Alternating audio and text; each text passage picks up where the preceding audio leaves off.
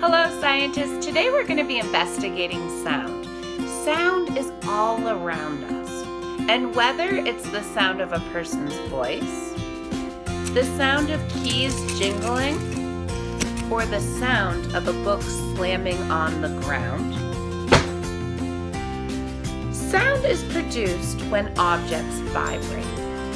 So here I have my tuning fork, and these right here are called tines. These tines vibrate thousands of times per second. So it's hard to see them vibrating because they move so fast. But when I play it in slow motion, you can see the vibrations.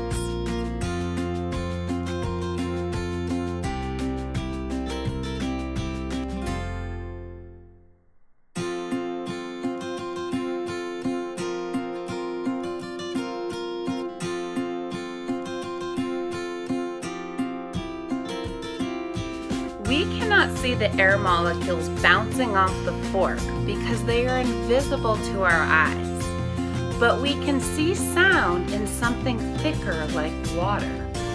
The splash pattern in water is similar to what happens in the air with sound bouncing off in all the different directions.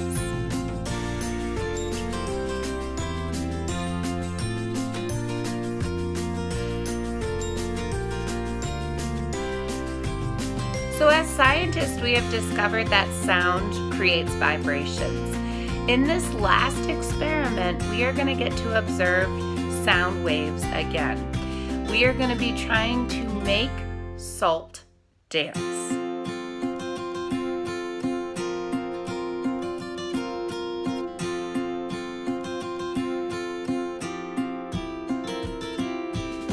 Thank you for experimenting with me today.